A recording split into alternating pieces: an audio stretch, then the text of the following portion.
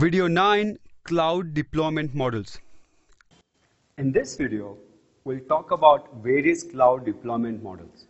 There are primarily 4 cloud deployment models: public cloud, private cloud, community cloud, and hybrid cloud.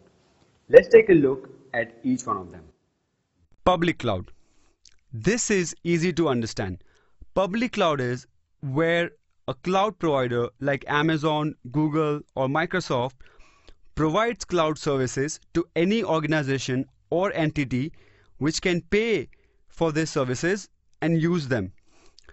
The cloud is publicly available for anyone with a valid credit card. So far, whatever we have discussed, we have been talking about public cloud.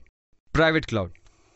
So a while ago, there was a survey done on some of Fortune 500 company about what is their average CPU utilization of their hardware resources. It was found that less than 5% of their hardware was being utilized. The research realized that it is because of 2 factors. One is that the cost of overestimating the hardware needs is much less than the risk of underestimating. No one gets fired for overestimating hardware needs.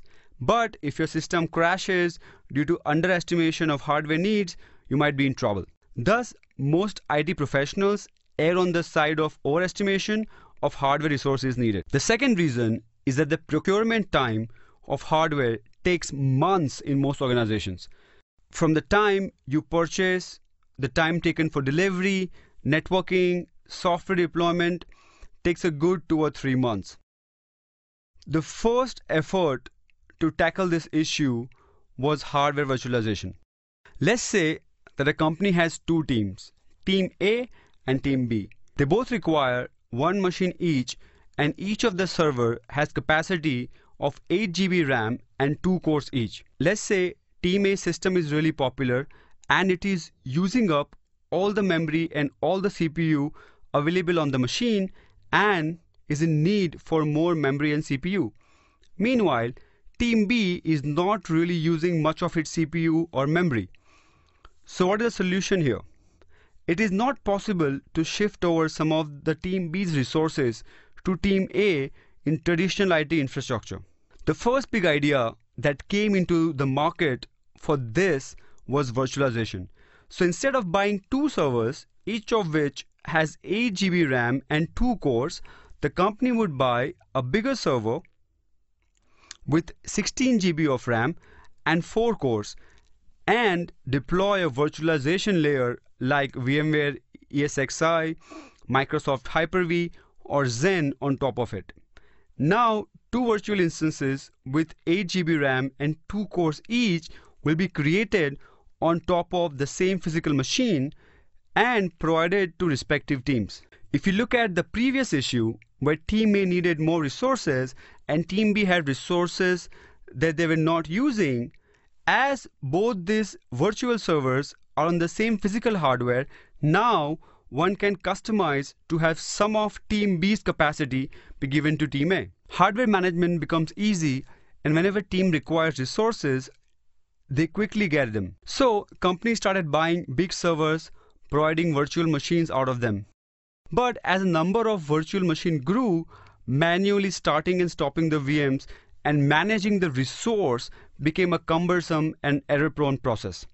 This led to the introduction of a software layer on top of this virtualization layer that figured out which VM belonged to which physical machine, who is using which machine, which CPU is being used, when it started and stopped, and so forth. And then this led to the task of managing VMs from being a manual process to an automated one. This software layer could give you UI, which allowed you to start and stop VMs at will. So at the UI, you could ask for 10 virtual machines of desired size and the duration for which you needed the virtual machines. The software would then scan the available infrastructure and provision VMs for the desired amount of time, and afterwards release them automatically. It kind of behaves like a cloud to the user using the UI. After some time, vendors were trying to sell it and started calling it the private cloud. This is sometimes also called a false cloud or a fox cloud because the technology being used here is very different.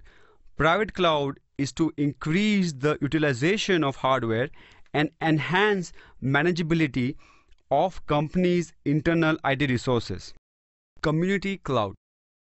Community cloud is a private cloud managed by two or more companies. Why would you want something like this? It's mostly cost. Let's say there are 5 hospitals in an area. Hospitals require huge IT infrastructure to store patient information, MRI scans, report, and other such data. In US, they have to go through HIPAA compliance where they have to get their data center audited every year. For a single hospital to maintain its own data center would be very costly, especially with the compliance. So they might have a community cloud where they can share the expenses of the data center and the cost of compliance. The Singapore government has recently started a government cloud where any Singaporean government entity that requires servers can provision them there. This is an example of community cloud.